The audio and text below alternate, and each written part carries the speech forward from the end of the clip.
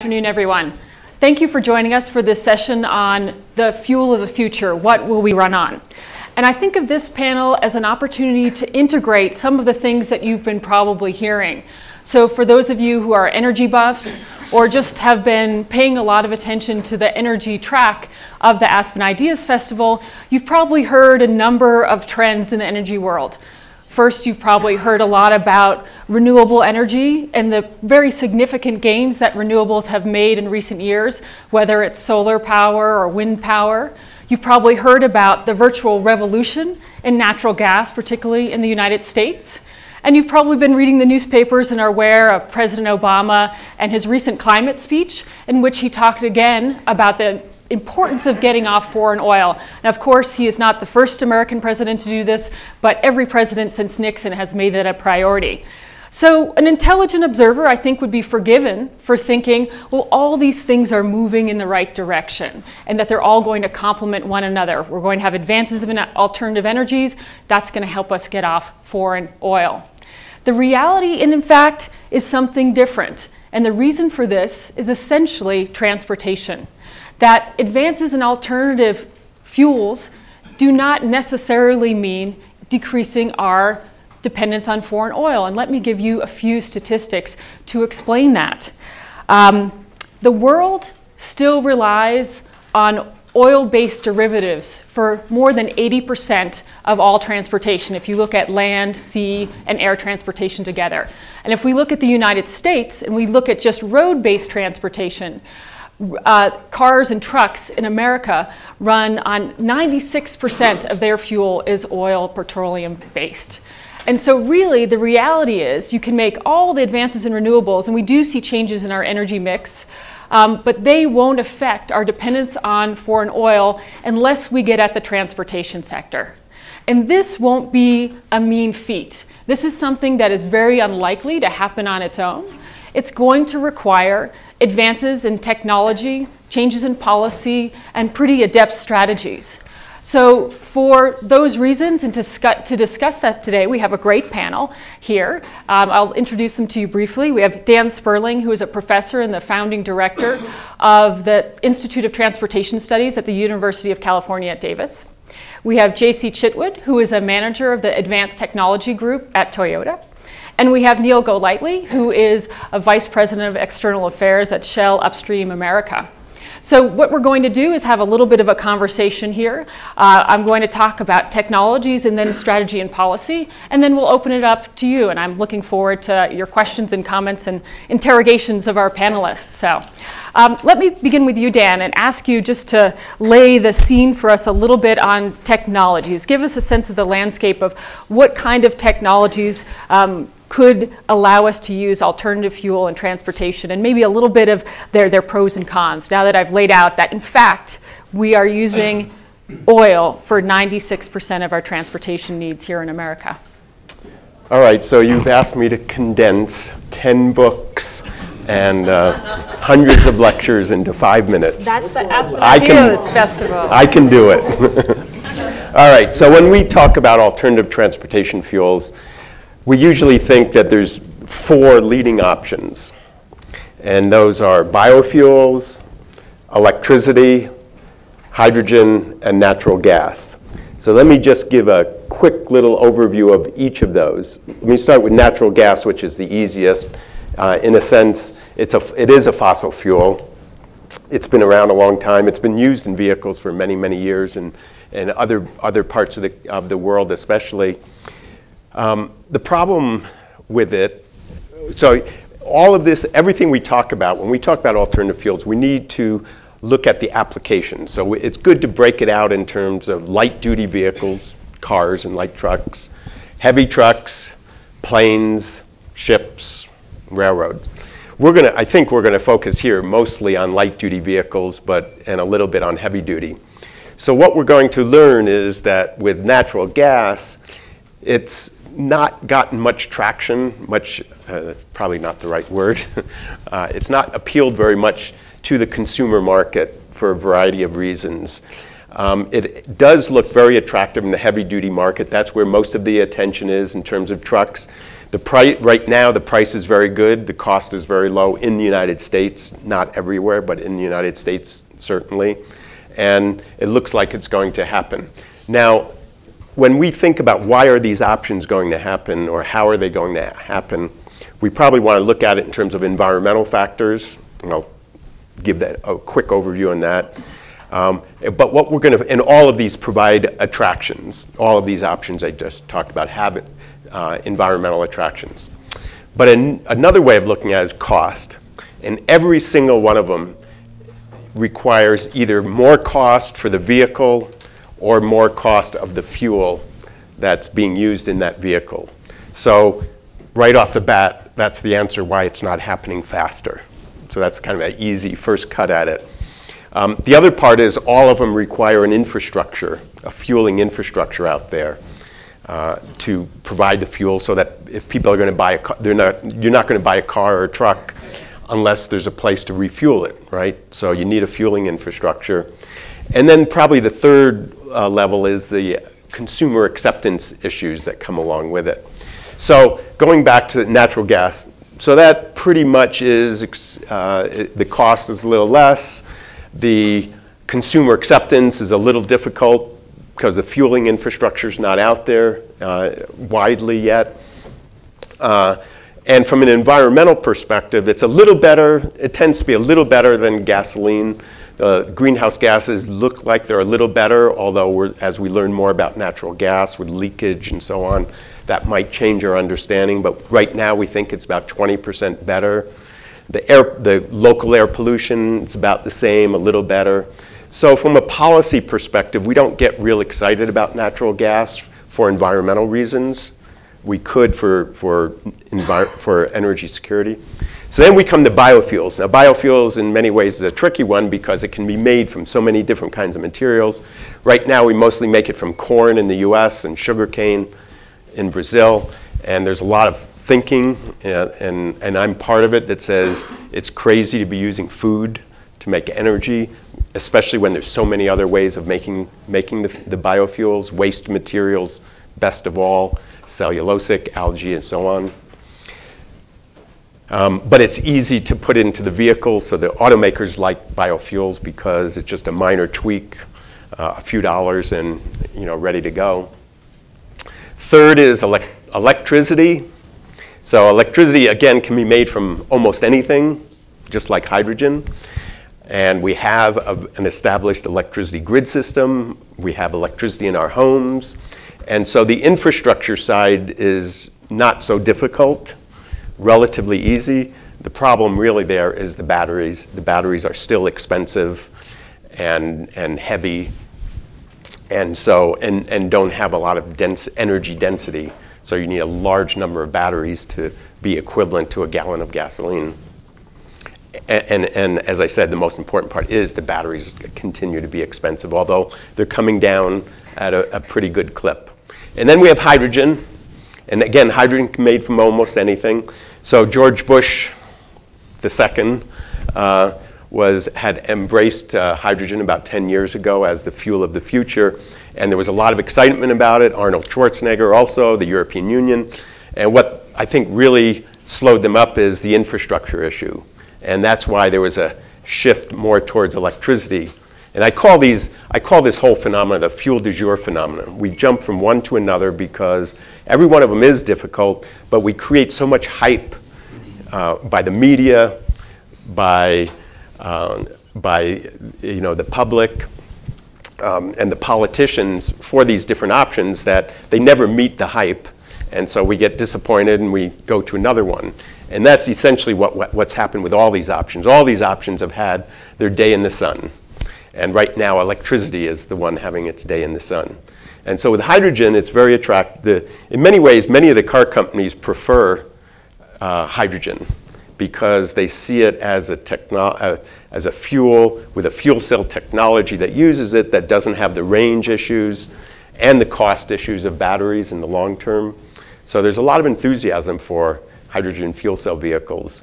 But the big challenge there is the infrastructure. And so one of my other jobs is I'm a board member of the California Air Resources Board. And in California, we're trying to get the hydrogen infrastructure out there. The state of California is strongly behind it. But getting someone to commit to building the stations when there's no business model has been rather difficult, let's say. And so the state has been getting more involved in it. So that's kind of the 5-minute or so that's overview. Great. Thank you for laying the landscape for us. Jaycie, let me turn to you and ask you to give us an automotive industry perspective. How does Toyota or the industry more generally look at these different technologies, and how do you make decisions? How do you choose between these technologies and where you're going to make investments and bets for the future? Sure. Thank you both for setting this up really well. So you've covered a lot of the bases.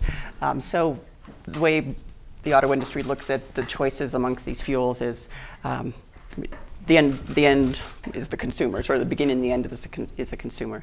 So what goes, the factors that go into that consideration are some of the things that Dan mentioned, the cost. What is the cost of the technology? What is the cost of the technology or the price of the technology going to be to the consumer? Will the consumers accept it? What is the fuel availability? Will the infrastructure be there?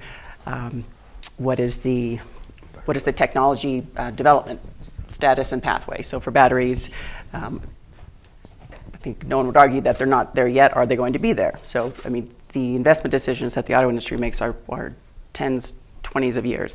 It takes about 20 years for the total vehicle fleet to turn over. A new model takes about 10 years, 5 to 10 years to develop, and that's not even talking about a new fuel or a new vehicle type.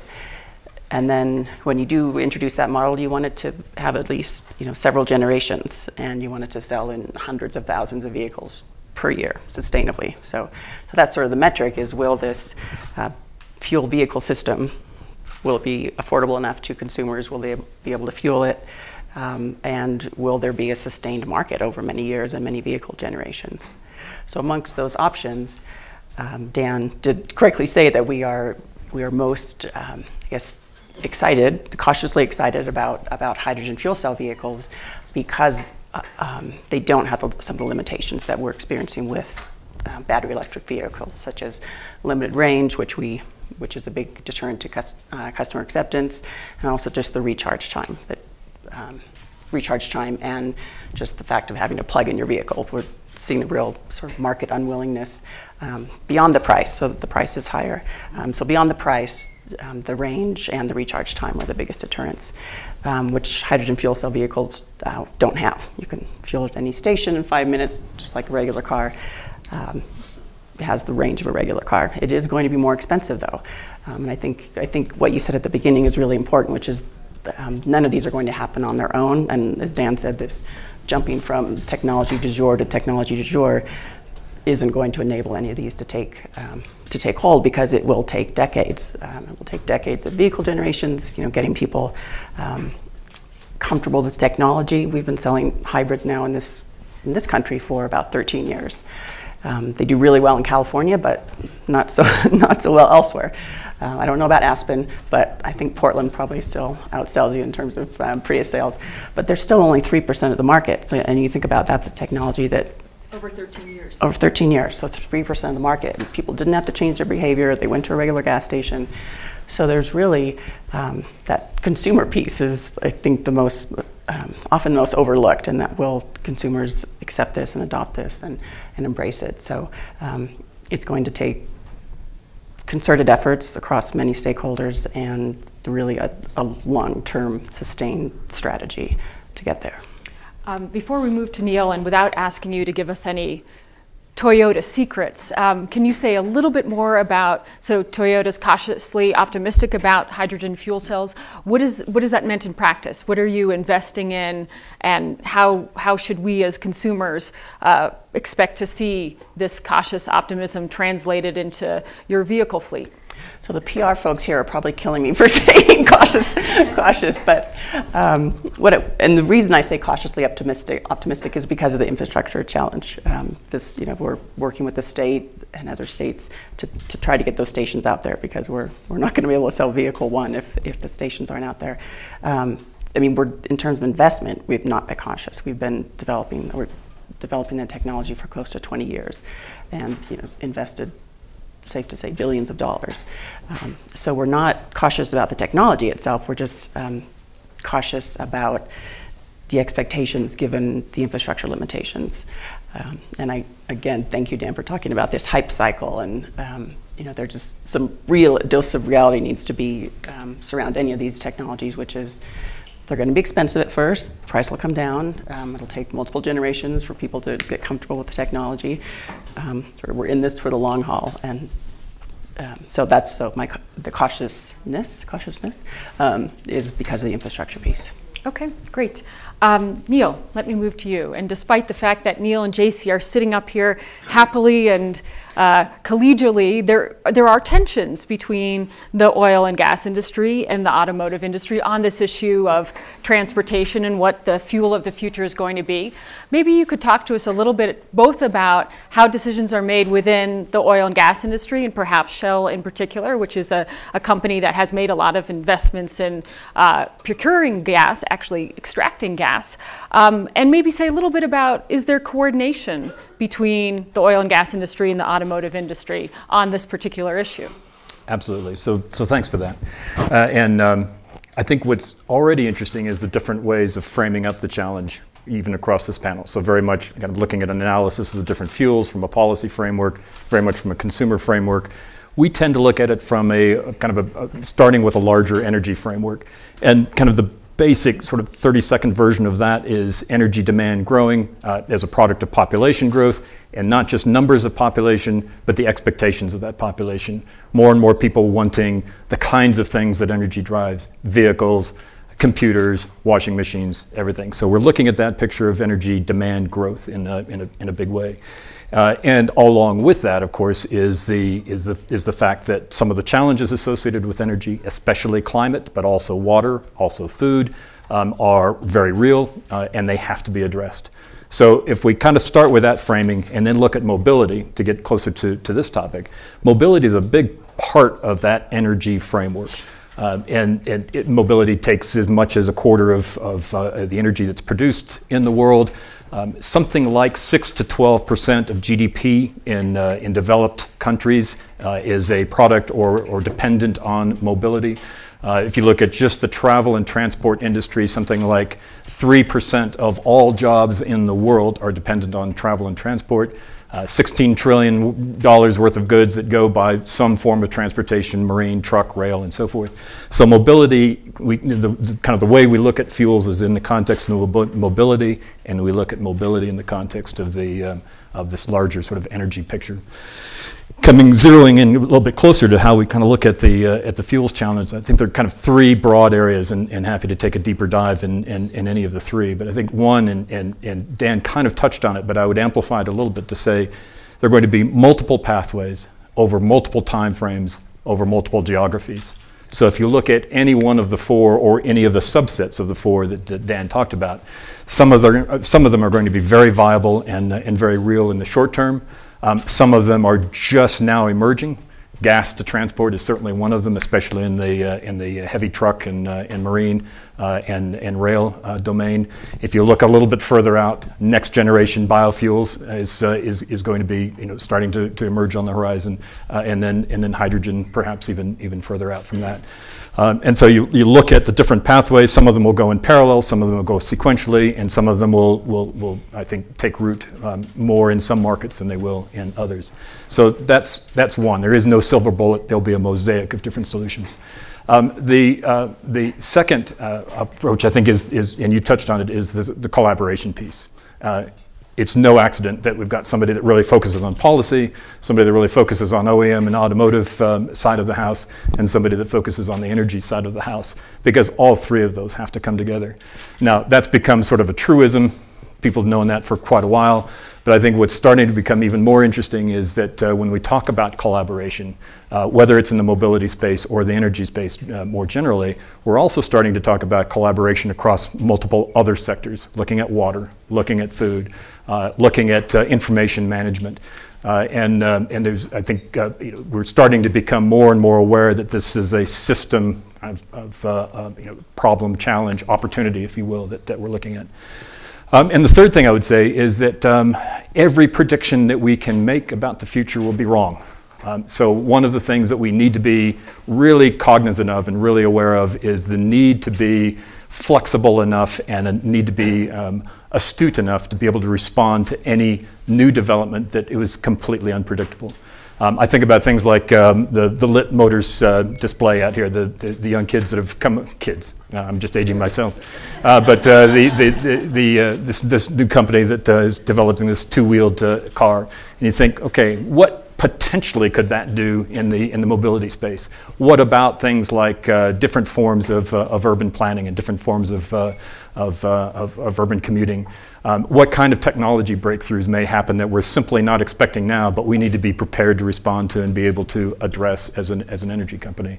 So those are the three kind of broad areas that I would suggest are useful to think about when we think about the energy or the mobility and future fuels challenge. Great, thank you. So now we have a sense that there are technologies out there and that these are viable technologies, but still it's not really happening. We haven't seen a lot of movement into the transportation sector in a large-scale sense. And even the projections suggest that our dependence on oil for transportation is only going to go down by a few percentage points over the next 5 years. So if there are cost obstacles, infrastructure obstacles, what's going to change that? What is going to allow us to surmount those obstacles? And that gets us to, to policy. If natural gas has huge national security benefits because of our newfound abundance of natural gas in this country, why isn't our government pushing that, giving it policy incentives to move into transportation or these infrastructure obstacles? Is Toyota really lobbying to get some kind of policy that will unleash a building of the infrastructure that's necessary? Dan, let me start with you, and maybe you can give us a sense of, there's many energy policy debates happening right now. Which are most important to the transportation sector and to moving on some of these ideas that we've been discussing? Yeah, I guess I'd start out by saying the transition, getting from here to there, is turning out to be tremendously difficult. And part of the reason is that we have such a huge investment, sunk investment in the way we do things now. There's so much inertia. And there aren't really a lot of constituencies out there for these new types of options. So the one area where there was a large constituency, corn ethanol, turned out to become a major industry, partly because it was easy to do and partly because there's 2 senators in many farm states with 2 senators that have a lot of influence in Washington, and they were able to push through very strong policies to support ethanol. And if you think about it, we had actually, up until very recently, we had a strong mandate for ethanol and a large subsidy for ethanol. I mean, how many times do we have both mandates and large mandates and subsidies, for something new? So there was a lot of political influence there. So we have this struggle of coming up with a policy framework for moving ahead. And the question is, what do we want to even favor as we move forward? So in many ways, the energy security and the climate policy and the air pollution have been linked pretty closely. And for most of these options, they all fit together. And that's been a good thing in terms of trying to get policy together. But we haven't made much progress. So at the national level, really the only thing we have is something called the Renewable Fuel Standard. And this is the ethanol, essentially an ethanol mandate. It's actually broader than that. It was supposed to be 36 billion gallons of biofuels by 2022. And what we have now is 13 billion gallons of corn ethanol and almost nothing of anything else. And so somehow that policy has not worked real well. There's a major debate in Congress about how to transform it, how to make it, restructure it so that there's an incentive for innovation, an incentive to invest in these other options. But it's stuck in Congress right now. So there's not a lot of progress on that. Probably the most, okay, I'm coming from California. I know I'm a little parochial, but we have had the most policy initiatives actually by far in California. So in addition to that national, we have a low carbon fuel standard which requires the oil companies to reduce the carbon intensity of their fuels by 10% by 2020. And 10% might not sound like a lot, but it is a lot because many of these fuels have maybe a 20% improvement or 30%. So that means you have to get 30% or 40% of the fuels being alternative fuels to meet this 10% requirement in 2020. So it's a very aggressive policy. There's lots of debate going on between the different parties about that. It's been imitated by the European Union has something similar to that. British Columbia has something similar to that. Some other states are considering it. And then we have the other big one is the zero emission vehicle mandate that California, it started it in 1990. It's been I guess I could call it a troubled policy. It's gone through a lot of incarnations. But just a couple of years ago, for the first time, it was strengthened. So every year after 1990, it kept getting watered down and weakened. And now, just 2 years ago, we started strengthening again. Can you say what it's supposed to do? So the way it is now is it essentially requires that 15% of the vehicles sold in 10 years are plug-in hybrids, battery electrics, or fuel cells. And it's not just, in this case, it's not just California. If it was just California, I think the car companies would be fine and happy and all would be well.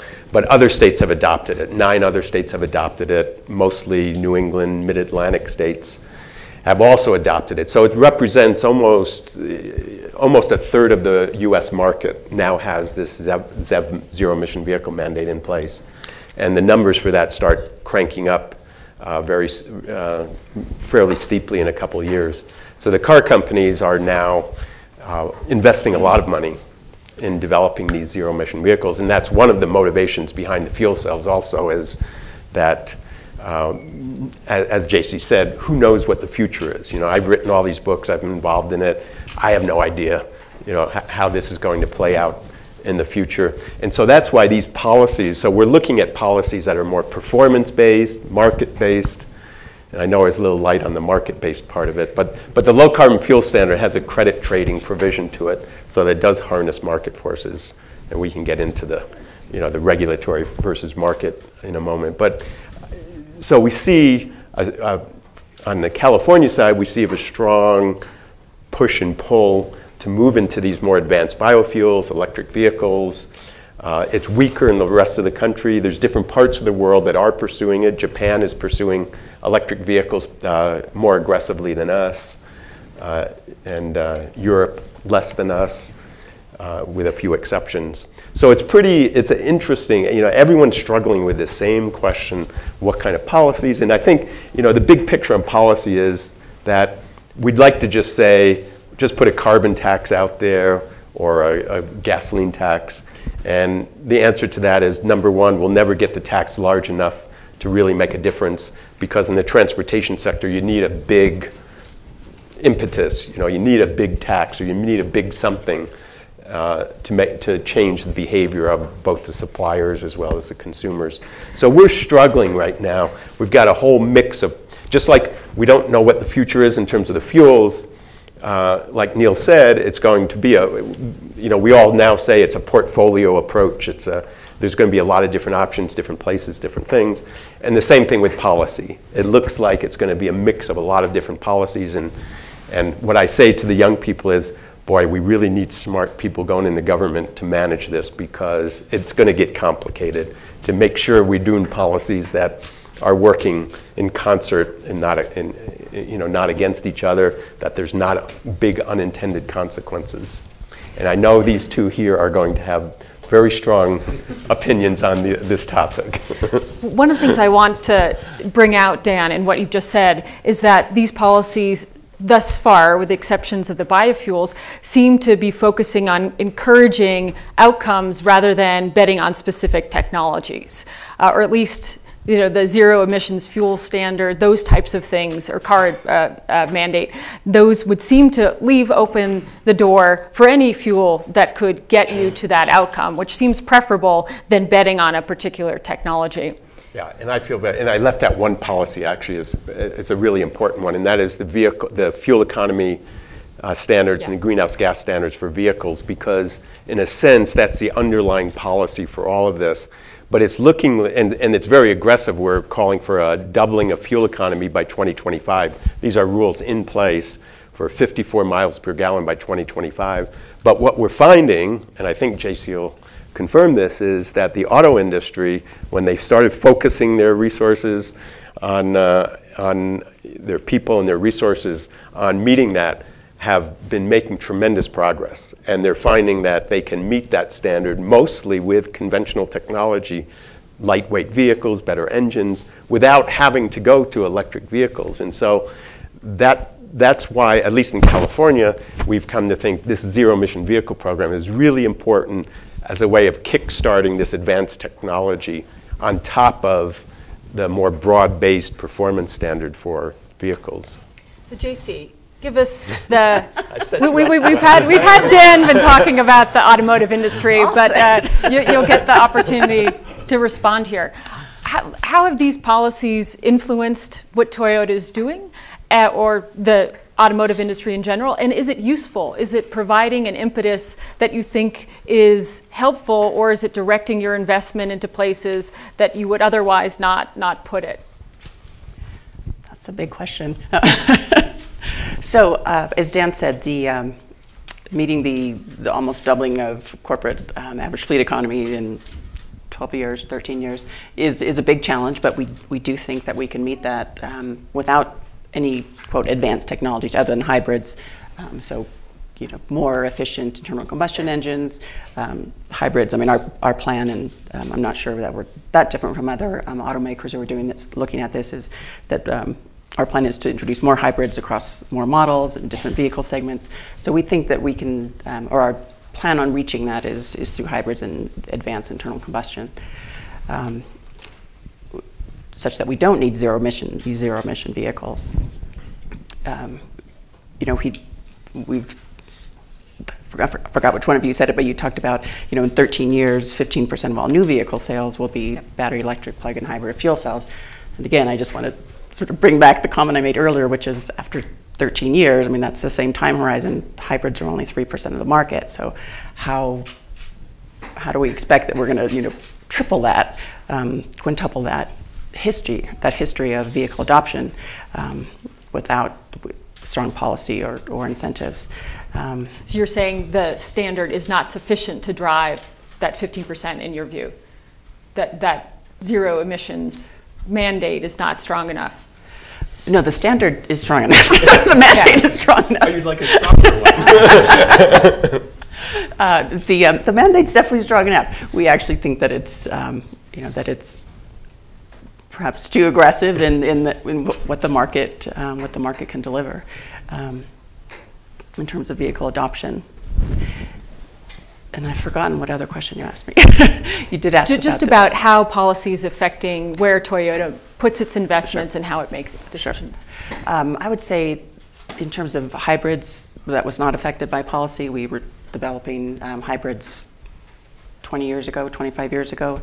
And that was just part of our own corporate-wide, global citizen to we feel our environmental responsibility is to protect the planet, protect our resources, conserve resources. So we were, developing hybrids before there were any policies such as these in place.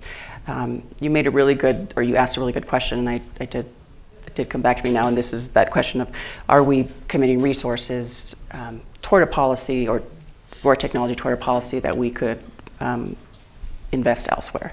And I would say that's definitely the case with the I'm sorry, Dan, with the zero-emission vehicle technologies is that we do see much more opportunity in hybrids, even though I talked about how difficult it has been to reach the total market. I mean, we have been successful. 10–11% of our total sales are hybrids. So we think there's more opportunity. That's our plan to get to CAFE. We are investing a ton of money in the zero-emission vehicle technologies that we think could be better spent investing in putting hybrids in more vehicle models. And you also asked earlier about infrastructure and what role we're playing, and are we lobbying for policies? 10 years ago, 15 years ago, our philosophy was just our job is just to make the best darn cars out there, the most, the highest quality, most reliable.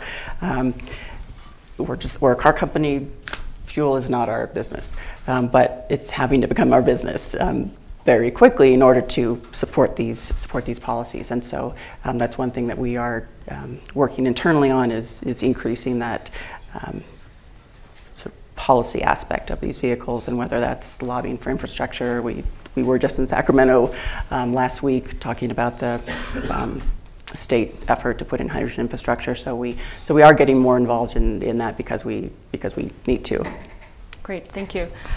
Niel, I think it's probably fair to say if you asked Americans just generally about the relationship of the oil and gas industry to some of the technologies and advances that we'd like to see in transportation with alternative fuels, that most Americans would say the oil and gas industry works against these policies, is interested in the status quo. But we've also heard from Shell over the course of this Ideas Festival how you use scenarios not just to try to game out what you need to do to keep the industry as it is, but to anticipate what the future is going to look like. So can you say a little bit about how Shell sees the future in this arena in terms of policy and what it means in terms of your decision making? Yeah, I'm happy to do that, and let me do that as a coda on 3 points that I would use to build up to that based on what Dan said. And by the way, it's no surprise that Dan just recently won a very significant global award for the work that he's done on policy. As I can't imagine too many people that are smarter on the topic than Daniel is, and I do have a strong opinion. But so you took the words right out. No, but do have a strong opinion, and it may surprise you, which is that my first point: policy is absolutely essential in this space, and good policy, robust regulation, all the things that you mentioned, market-based, fair, level playing field, designed to get to an outcome rather than pick winners and losers. All those things are essential, and we can have debates on how to improve or to tweak policies, but generally, that's absolutely essential to moving forward in this space, I think. And where policy doesn't do the trick, companies like Shell actually take it on themselves, for example, to put a price of carbon internally on the projects that we're developing. Absent in expectation that there's going to be a price on carbon externally. So that's number one, policy, regulation, absolutely essential. I think number two, though, is one of the things that does get in the way, and this is going to sound a little bit like an excuse, but one of the things that gets in the way of some of the really exciting potential changes that we can see in the fuels and the mobility space is just the scale of the challenge. Just to give you a little bit of a flavor for what that is, Shell alone has 43,000 retail sites around the world. That's more retail sites than McDonald's has stores. We serve 10 million customers every day. We refuel an airplane about every 10 seconds. So I say that not to brag about the size of Shell, it's simply to say just Shell's little piece of this whole mobility scheme around the world is a small piece, and you magnify that by several fold, and you get to the sheer size of the infrastructure. The billion or so vehicles that are on the road today could become 3 billion by the middle of the century. Now you're talking big scale, and to move that kind of scale, to move that kind of infrastructure is a major challenge. So we just kind of need to keep that in mind. Having said that, the third point I would make is that despite all that, there should be absolutely no impediment to companies like mine, and I know Toyota does this and many others, looking for opportunities to move ahead anyway. So whether it's in biofuels, the work that, just as an example, the work that Shell does with sugarcane-based biofuels in Brazil, a $12 billion JV that we have there on sugarcane-based biofuels, the work that we're doing now on liquid natural gas to transport in the heavy truck industry. We've got 3 agreements, 3 green corridors that we have planned. One around the Gulf Coast, one around the Great Lakes, one in Canada, with small-scale liquefaction plants and customers already in place, ready to take liquid natural gas as fuel for heavy trucks, barges, marine. We're using liquid natural gas in our own operation to replace diesel. So there are things that we can be doing now and are doing now, and that car companies are doing and small entrepreneurial companies are doing. Coming back to your point around scenarios, and it really kind of comes to the point I made earlier about all predictions being wrong. If you try to plan a business around a particular expectation that this path is going to emerge, or this particular solution is going to be the right one, or 8-track tapes are going to be the wave of the future, you're probably going to get it wrong. So one of the ways we try to tackle that challenge is and some of you may have heard about it over the last couple of days, is looking at a range of possible outcomes, looking at what kind of trajectory we may see in terms of technologies, in terms of economy, in terms of climate, in terms of politics. And one of the things that we do that's maybe a little different than the way other people, especially in our industry, look at it is we take an even broader view, not just of the technical or the policy or the commercial sort of guesses as to what the future may entail, but also social, cultural, economic. What do that range of possibilities look like? And if you can kind of paint competing visions of the future, in our case, we've named them even, mountains and oceans. If you look at competing visions of the future, you have a better sense of where are the trade-offs that we might have to make. What are the things that we might need to expect if the world goes down this path versus down this path? And that boils right down to things like fuels, things like mobility. I would also say just one last thing, as you raised the point about fuel companies and auto companies.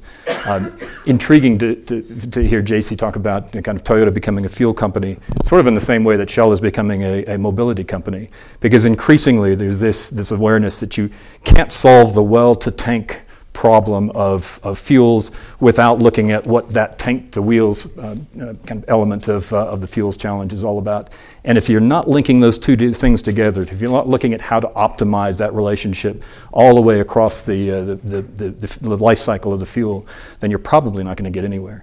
So getting over some of the past tensions, which have basically been chicken and the egg tensions, right? So would we like to produce a lot of hydrogen? Yeah, sure, but only if they're customers for it. Would you like us to make hydrogen-based vehicles? Yeah, sure, but only if there's a hydrogen rate. So that's kind of where it comes from. But we've got to get past that and look at ways to find the synergies. Great, thank you. I'd like to ask one last question before opening up to the audience for questions, and I'll direct it to Dan. You made the point about we're finding it very difficult to find the policy pathway. Could you say a word about other countries? So we've had a very US-focused conversation, but have other countries done a better job of finding this policy path forward? I'd say some countries have moved forward in different areas. So Brazil with ethanol, and they had their sugarcane industry. Japan is moving a little more aggressively on electric vehicles. Europe has more aggressive performance standards for the CO2 performance standards for vehicles. It's not necessarily leading to them investing more quickly in advanced technology, but they are improving. They do have tighter requirements on conventional, which will presumably lead to advanced technology soon. So in a policy sense, I'd say probably not, where no one's doing a good job. But I would say, if I looked at it again from an industry perspective, I get, as I was explaining to Niel before, the good thing about being a professor is you're not accountable to anyone. I have no bosses in the audience. I would characterize that today, the automobile industry is making a massive investment in more efficient technology and advanced technology. And that is not happening in the oil industry. That Shell is clearly the leading company in the oil industry in terms of its commitment to sustainability and really is committed. But if you generalize across the industry, it's moving very slowly and in fact playing a very aggressive role in opposing most of these policies that we're talking about. So that's part of the challenge we're facing now is how do you figure out for the oil industry what's a business model for them that makes sense where they can be part of the solution. And Shell has come up with some good ideas and they're doing some good things, but overall we're running into real problems with the industry broadly.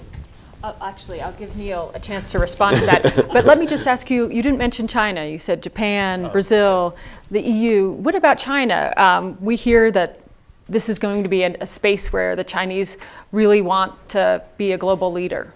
They have the same fuel du jour problem that we do.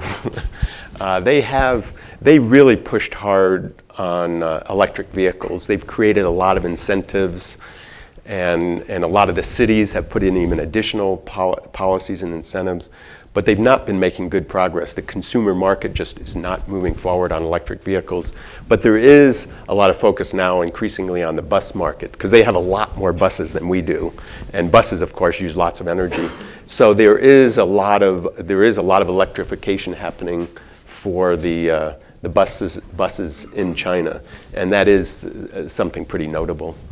Because certainly the Chinese, I think they understand if they move forward on the same path that Western economies did in terms of personal vehicles, that it just will be unsustainable in terms of space, pollution, and energy.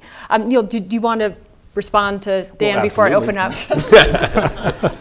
No, I think I would say a couple things. One is one of the conundrums that we look at, whether we're looking through a scenarios approach as an energy company or whether we're looking at our portfolio of capital, is what is the right balance between servicing the infrastructure and the portfolio we have now and driving or enabling kind of future solutions, if you will.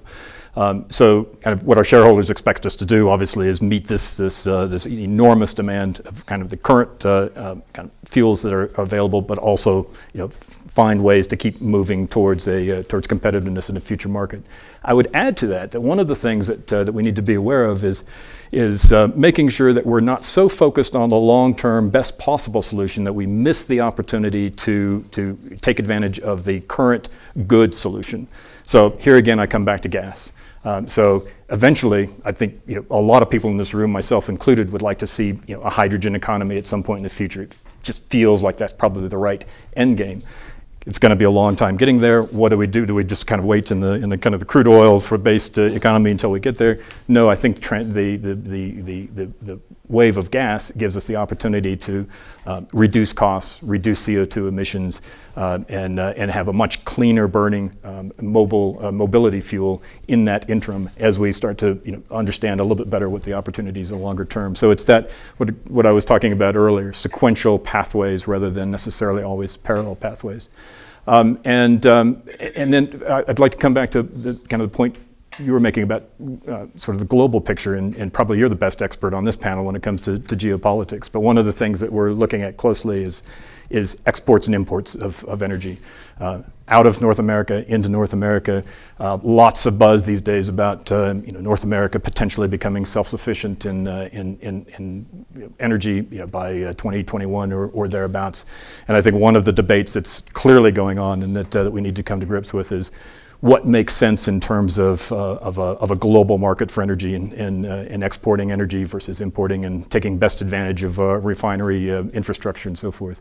And that could open up, even in the space of how we make policy around mobility fuels, that could open up quite a Pandora's box. Great, thank you. Let me turn to you and take your questions and comments. I'll begin with you over here, please.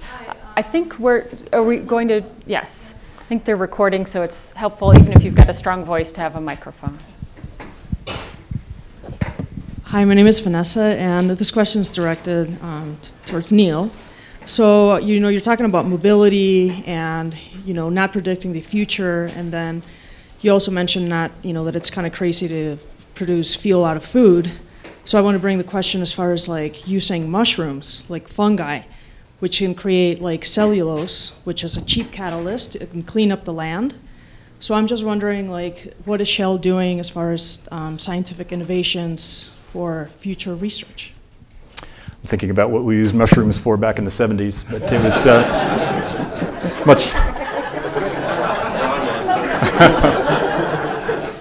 much different. No, so I think Innovation. I think one of the things. So biofuels by itself has sort of this sequential sort of stages of development, and right now the biofuel that we see has the most potential is and the one that's currently available. Clearly, sugarcane. It's the most sustainable available biofuel feedstock at the moment. However, in the JV that I commented on earlier, this Ryzen, that's the name of the company in Brazil that we formed with Cosan sugarcane company. We put into that a lot of our R&D around what does the future of biofuels look like? What are the different feedstocks that we can use? It might be mushrooms, although I haven't heard about that pathway yet, but certainly other pathways, other feedstocks, cellulosic. We already use the bagasse from sugarcane cultivation to generate power for the mills that are creating ethanol in Brazil. We've explored algae. We've explored taking wood chips and converting them directly through various chemical processes and physical processes into fuels. So there are a number of different pathways even in the biofuel space, and any one of those could potentially emerge into something that's pretty exciting in the future. But once again, it's making sure that we're not overlooking what's good now in favor of what's even better in the future. We need to take care of both of those stages of the development. Great, thank you. Other questions? Yes, here up front. Hi. Would you mind waiting for the microphone? It's coming your way. I guess there's some logic to moving across. Bill, it's a question about hydrogen. It's a wonderful fuel on the back end, but it takes a lot of energy to separate it by hydrolysis. And that hasn't really been talked about, and isn't that a major downside to the use of hydrogen? Now, there may be other ways of separating hydrogen out of water or separating it out of methane, but I'd be interested in hearing about how to bring the cost of producing hydrogen down. It also blows up rather easily, so it's not so easy to transport. So maybe you could address those problems. Who would like to take that? Well, I'll take a stab, and then Dan's probably got more in his bag of tricks on that. First of all, I think You have to address the blowing up thing first. Yeah, I thought I'd let you do that. So I think with hydrogen or with any other form of fuel, one of the things that whether it's electric or biofuels, it's what is the total life cycle impact of any fuel? As attractive as hydrogen is certainly on a tank to wells and potentially on a well to wheels basis, it does matter where the hydrogen comes from and how you get it. One of the reasons why we're not already heading pell-mell, one of many reasons that we're not already heading pell-mell into a hydrogen economy is we haven't quite figured out what is the best, most sustainable, least energy intensive, least carbon intensive, and most commercially viable way to create enough hydrogen to make a real impact in the mobility space. Working on it, and the car companies are working on it, and many others are. But the point that you make is absolutely essential. But I would only say it's not just hydrogen. It's biofuels and looking at the life cycle impact of biofuels. It's conventional fossil fuels and looking at the life cycle impact. That's I think at the basis in electricity, which of course has lots of potential. But again, where does the electricity come from? That has to be looked at any of the range of options that Dan talked about at the very beginning. So the specific answer would be, in the near term, we'll be making it mostly from natural gas.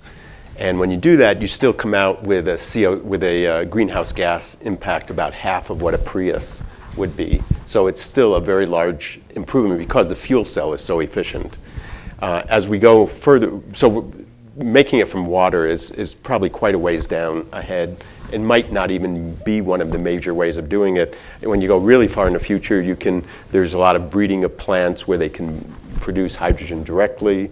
There's another option actually is take coal, you gasify it and make the hydrogen, and then you have a very clean stream of CO2 that comes out. You can sequester it. And actually you end up with a near zero emission system using coal. And actually that might be the lowest cost option of all, and a very attractive one. So there's a lot of ways to do it, and going back to what Niel said, we don't want to let the perfect get in the way of the good, and so there's a transition process here. If we keep thinking it has to be perfect from the get-go, we're not going to move forward.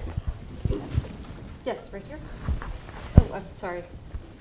Giving you your exercise today. Follow your policy.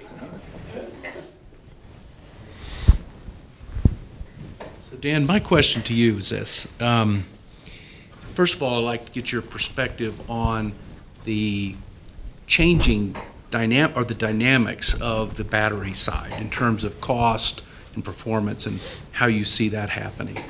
And number two is, no one's talked about the relationship between the intermittent nature of renewable energy and the storage capacity of electric vehicles, and how those two things might work in harmony together for a better future. So if you could sort of give us some thoughts on that, it'd be great. Yeah, there is a lot of interest in thinking about how to connect the vehicle to the house, to the local grid, to the larger grid, and use it as part of the storage medium. And you can do the same thing with hydrogen, actually, because it's the same process, because you're converting hydrogen into electricity, and you can store the electricity as well that way. So there's a lot of appeal to it. There's some issues in actually doing it in terms of the grid for safety reasons, but it looks like a very attractive option, probably as emergency backup, because there is the electricity grid. They spend a lot of money to have that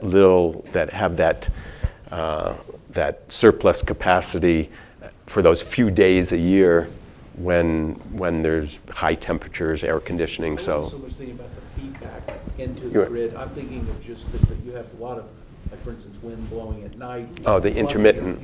Yeah, the intermittent issue in holding the, you're parking. I have an electric car, so I put it in my garage. I plug it in at night. The wind's blowing out in West Texas at night. Putting those two together, it seems to make sense.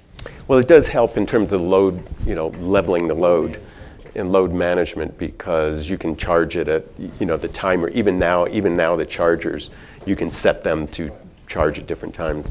So that's very attractive. The battery part of it is the battery costs. So the question was about cost, right? And how, what's the trend line?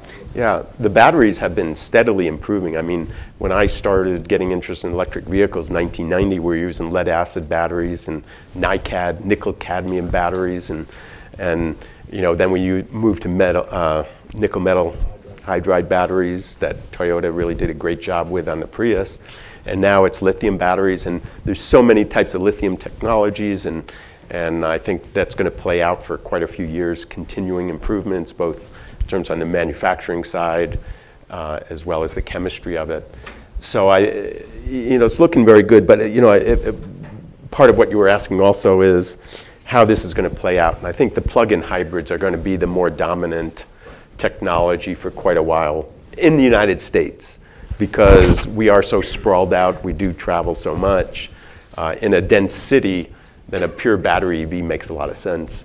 But for the kind of travel patterns we have, the question then becomes, there's a lot of questions, how big a battery do you want, how do you design it?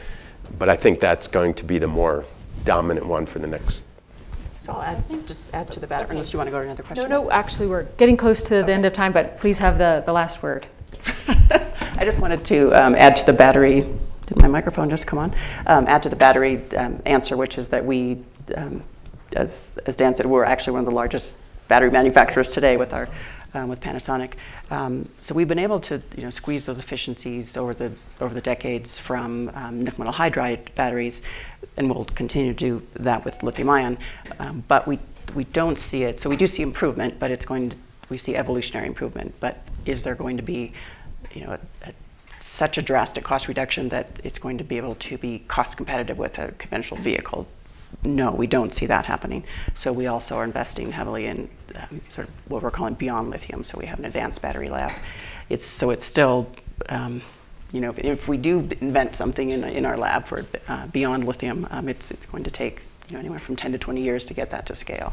So for the next, for the foreseeable future, lithium-ion will be the battery of choice. Well, thank you. I hope those of you who came here hoping to get some investment tips have walked away with a few ideas, but certainly we've all got a better sense of the complexity of the challenges and the need for technology, strategy, and policy to get us to where we need to go in the future. So please join me in thanking our panelists.